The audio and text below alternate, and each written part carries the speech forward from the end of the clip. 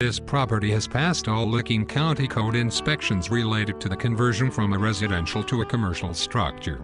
Being its designated VBD, Village Business District, it has the unique ability to be a commercial business with a private residence at the same time. Installed high-efficiency gas furnace and new/C with dual zoning. Extremely low utility bills. R-60 blown-in insulation in all attics and all exterior walls.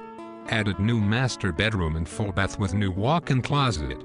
Washer/dryer hookups upstairs and on main level. Installed separate heating/air conditioning unit for master bedroom and enclosed front porch.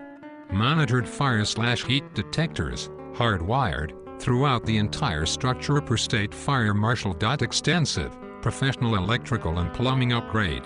Professionally installed Cat5 internet connections, as well as many 4-line phone jacks throughout structure. First FLR hang